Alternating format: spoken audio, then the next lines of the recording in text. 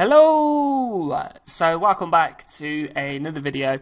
So in this video we're going to concentrate on the three sort of service category boxes underneath here. So we're going to need to do a couple of things. We need to create some spacing. So I'm just going to zoom in slightly. So if we turn the info palette on over here, grab our Marquee Tool, and then we're going to click just below the featured slider. And then we're going to drag down until we get a height of 50 pixels, like that. So as you can see over here, it says height of 50. And then I'm going to drag from the top a guide down. So now I know I've got 50 pixels of padding. I'm just going to deselect that and just zoom out. So as you can see now, we've got the other guide in place.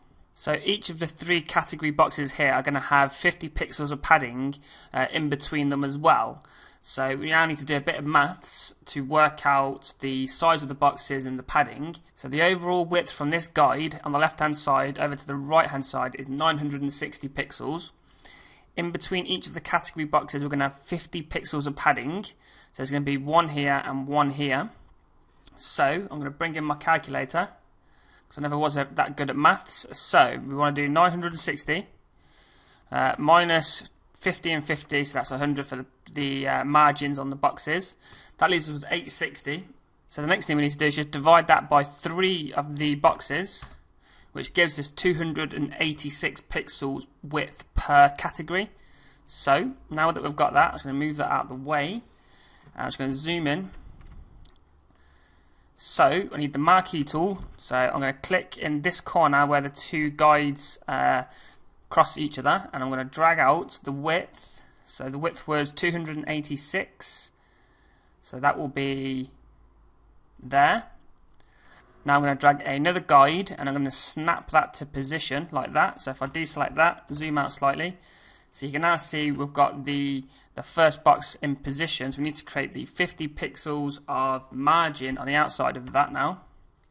So I'm going to click on the actual guide, and I'm going to go out to the width of 50 pixels and let go. Drag another guide, so that should snap into place. Deselect, and then we need to do another width of 286, like that. And again, just keep dragging out the guides to give you the correct widths. So I just need to do one more here. So this is going to be the 50 pixels of padding. Of margin, sorry, so 50 there like that. Grab another guide, snap that into place, deselect, and you can now see we've got the grid system now. So this will be our first category box, this will be the second, this will be the third, and then these bits here are the margins in between. So the next thing we need to do is just sort out the height. So I'm just going to zoom in. So if we go to the first one here, so the height of this is going to be roughly 250 pixels. So make sure it snaps to the side, and if we get a height of 250, which is there, I'm going to drag another guide down, snap that into place, deselect, and we've now got equal widths and heights across everything with a 50 pixel margin on each side as well. So the next thing we need to do is just add in a header for these as well. So I'm just going to zoom in slightly. So if I just bring it over here slightly, so we're going to have a header here of about 50 pixels, which is, in fact, no, we'll do it to about 60, like that. Drag another guide down, deselect that, and we've now started to get the structure for the boxes. So in here we're going to have the icon with the title, bit of text, and then the links. So I'm just going to close down the info palette over here, and I'm just going to collapse the featured section, collapse the header down. So just above the featured, I'm going to create a new group, and I'm going to call this gaming, like that. And now I'm going to go to the assets folder and open some of the icons up. So file, open. So inside of here there's an icon called gamepad, so I'm going to open that up. Opens up in a new document, do Control A and then Control C to copy that straight out. And I'm going to create a layer inside of the gaming group. I'm going to call this gaming icon, and I'm going to do Control V, and that's now pasted it in. So we need to move this up into place. So I'm just going to drag that up. So I'm going to put that about here. Now we need to create some text next to that. So I'm going to grab my text tool and I'm going to call this gaming, if I could spell gaming. So gaming like that, and then zoom out slightly so we can get a feel for what it looks like. So that's obviously way too big, so I'm just going to bring that down in size to about 18, see what that looks like. Okay, so that's not right, I'm going to zoom in a little. So we're at 100% now, so I'm going to change the Allah font from Allah to Allah bold, and I'm going to crank this up to about 24 pixels like that. I think that's looking a bit better now. And then maybe bring the gamepad down in size just a tad, like that. And then just move that next to it. So we've got our first one in place.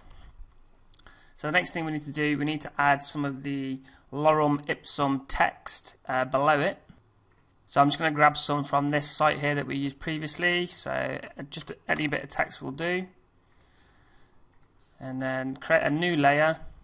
Grab the text tool and click and drag so we've got a selection like that. Make sure it snaps to both sides of the guides even, and I'm just going to paste that in. So we need to change the way that looks and everything. So the font for this is going to be Arial. It's going to be regular. It's going to be a lot smaller than that, so probably about 14. So that's not looking too bad. We need to change the colour of the actual font because it's not quite right. So I'm just going to select it all, and the colour is going to be 80838D. So it's like a grey colour. So that's not looking too bad now. The next thing I'm going to do is just add in the links below. So we're going to grab, well, first of all, create a new layer. Grab the text tool, I'm just going to click below it and I'm going to type in the following: link to an awesome page. Obviously you can change it to what you like, so I'm going to select all that, and the colour is going to be the blue colour, 4BD 1FD, and then click OK. So here's our first link. Now the size of the actual link is going to be a bit smaller, so it's going to be 12 pixels here, and we also need to bring down the main font as well because I think that's a bit too big, so we'll bring that down to 13 pixels, and then I'm just going to nudge that up slightly, and then I'm going to duplicate this layer by dragging it down onto the new layer icon, and then nudge that one down, keep creating them until you've got about 3 like that.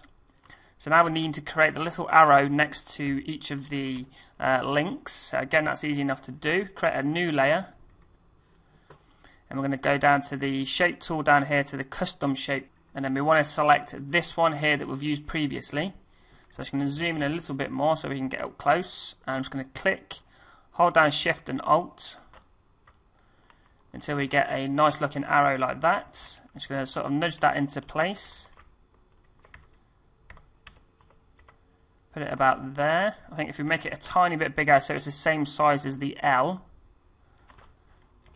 that looks good to me.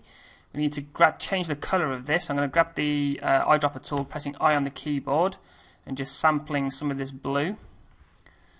And then I'm going to do Alt and backspace, and I'll change it to the blue colour.